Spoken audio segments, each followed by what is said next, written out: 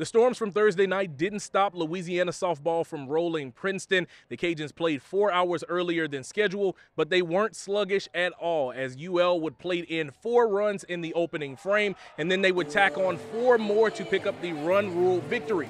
And for the team, getting a fast start was the main ingredient for a win.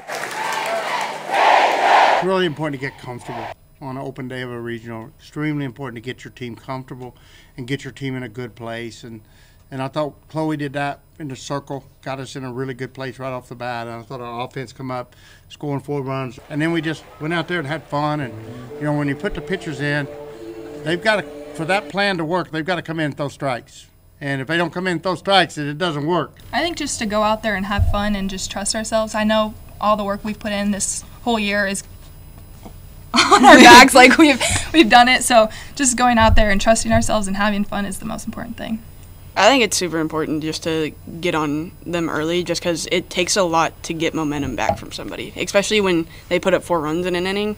It's kind of hard to take that momentum back from a team. And now that Friday's business is handled, the Cajuns pivot their focus to Baylor as they'll battle the Bears in the winner's bracket on Saturday at 2 p.m.